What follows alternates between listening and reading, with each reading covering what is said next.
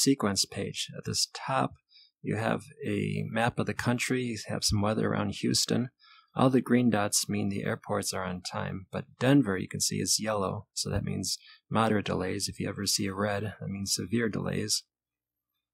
So after COVID, there's not too many red dots anymore. Maybe in the wintertime there will be.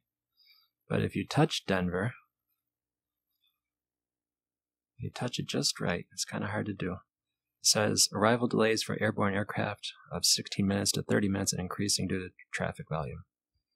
So it gives you a little bit of information about what the delay is about. So sometimes if your flight's saying it's arriving on time officially, but you see like a red dot, you know that's probably not going to be a good prediction.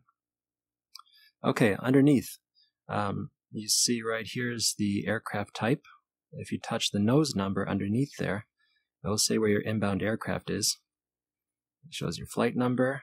The 71 means 71 open seats on the plane. 8 means 8 non-revs on the list. These are your departure city, arrival city, departure gate, arrival gate. And it says actual. So it's green, it means we left early. So we left at 9:16, got in at 10:58 actually. And if you tap that, it will give you scheduled versions. So we're supposed to leave at 9:25. We left at 9:16, so left quite a bit early. There's your block time. Underneath there, you have your captain, Eric, first officer. Over here is your employee numbers, bases. If it's got a little chat icon next to the name, that means they have the app and you can chat with them. There's the hire dates. And let's touch somebody like Sean Pitts. Let's touch that name. And you can make notes about the person. This is just for yourself. It only saves on your device.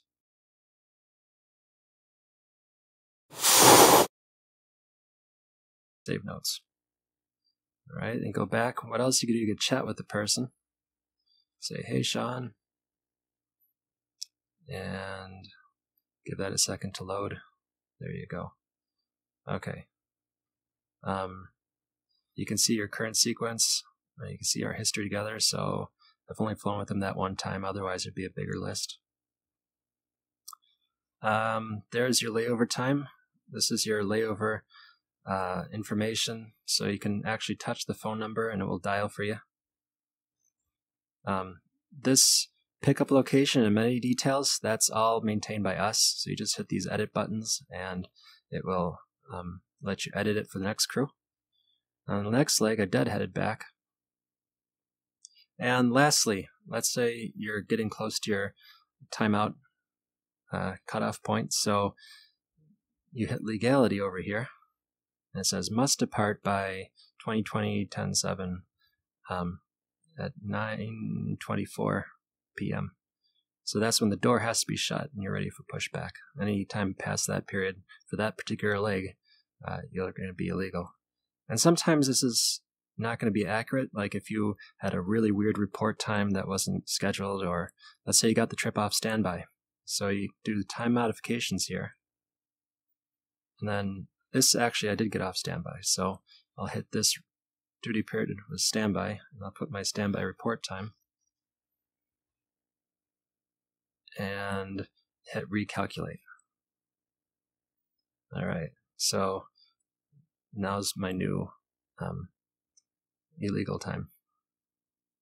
And maybe the system misclassified your trip. Like that sometimes happens. For example, if they build a legal trip. So you hit restrictions. And this one calculated correctly, but there's all kinds of rules, different legality rules based on what kind of trip it is. And you can just change it and make it fit whatever you think it should be. But almost all the time it's right. At the bottom, you can import the trip to your email, or you can send it to TripIt. I think TripIt is the last exporting function that still works. The rest at the moment are not working. But you just hit submit and it will send it there. And if you want to sign up, you hit sign up. And you choose which one you want to sign up to, put in your email address, hit submit, and then it gives you some instructions. That's about it for that page.